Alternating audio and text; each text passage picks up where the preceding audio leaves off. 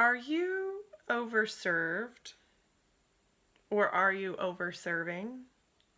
Hi, I'm Lauren Fritsch, and today I want to talk to you about something that just keeps coming up. It keeps coming up on random videos that I watch. It keeps coming up in my journaling. It keeps coming up in the sacred texts I'm reading.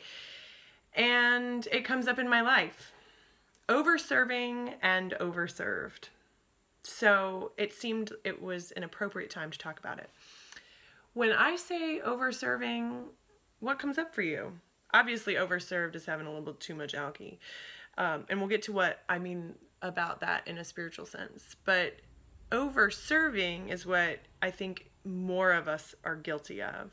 And overserving is when we do too many things for other people, for other movements, for other businesses, for everything else, everyone else in our lives, and we don't take care of ourselves.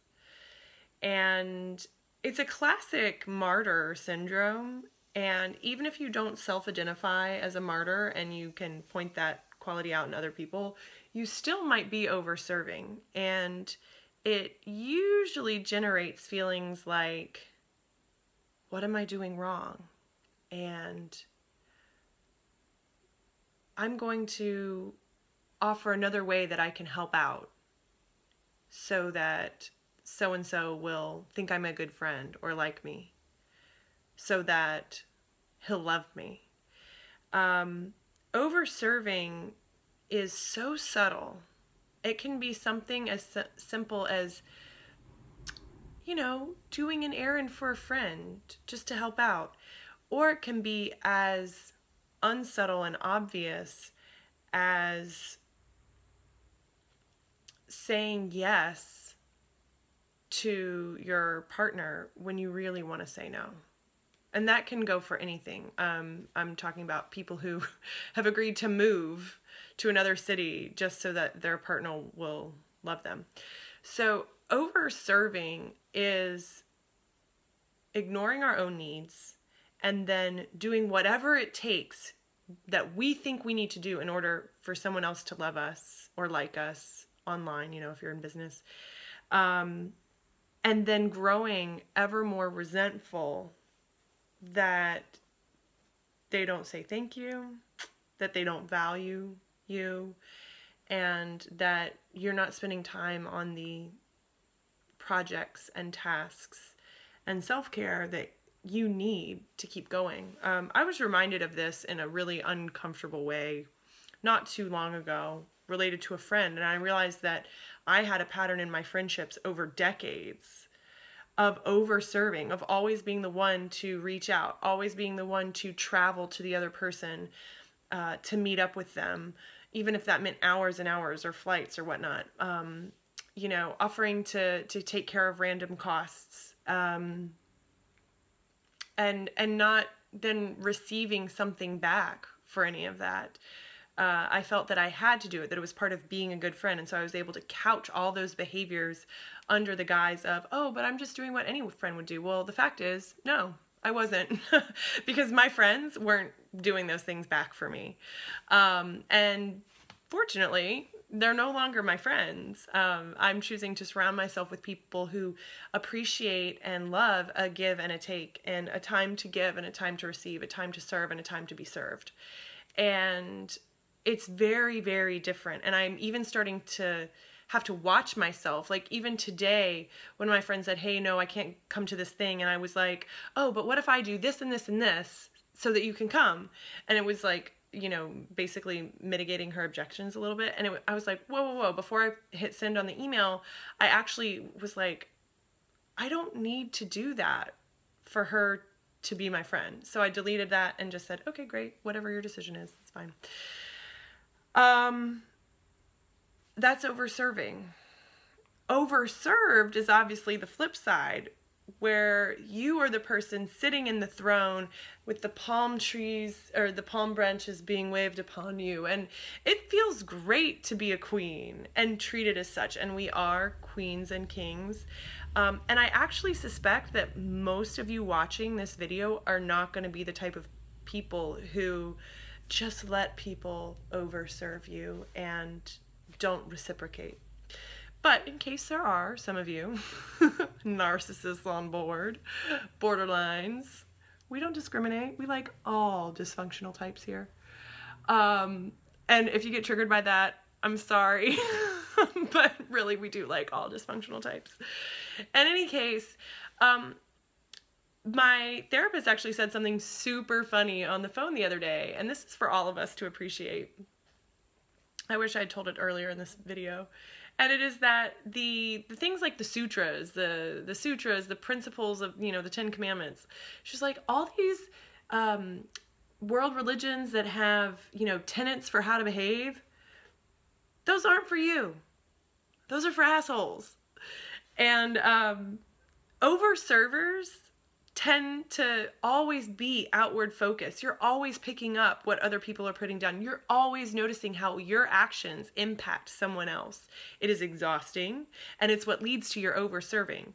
All those tenets, all those sutras, etc., she said, they're not for people like you. So you're already nice. You already have compassion. You already strive to do no harm.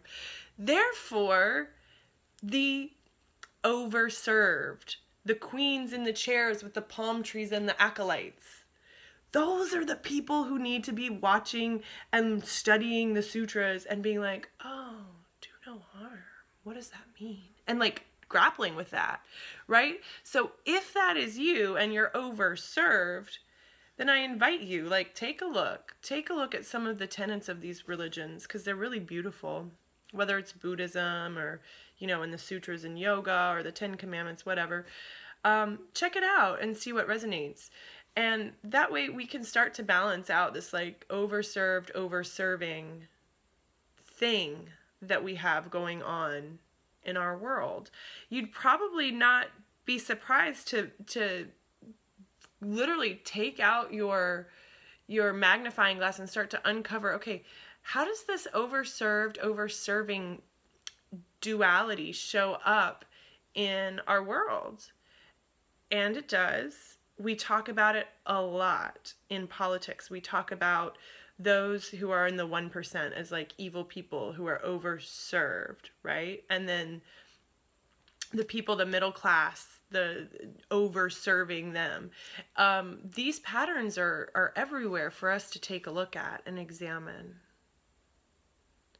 And it can really influence how we show up in the world, whether we're over-serving or overserved. And look, there are times in our lives when we need to be one or the other. Certainly.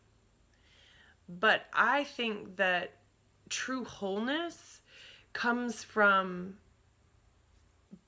coming somewhere into the middle, asking for what you need when you need it, instead of being freaking passive aggressive about it, not letting people know what you need, and then getting mad at them when they don't.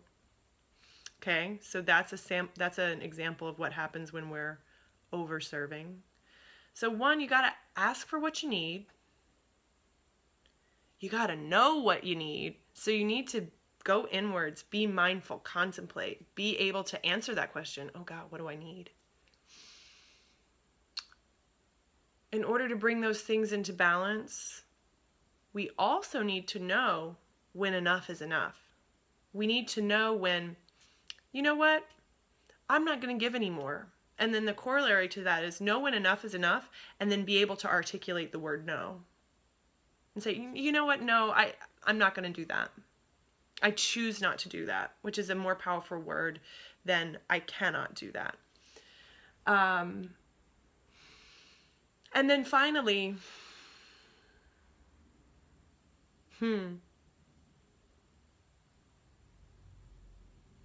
we have to come at all of this wrapped in the cosmic cotton fluff of love, right? So if we come at this from a place of comparison or the scales that must be even all the time, it's not going to work. We have to come at this from the perspective of it's all good and we're doing this out of love. When I say no, it's out of love for myself and for you, When I ask for what I need, it's out of love for myself and for you.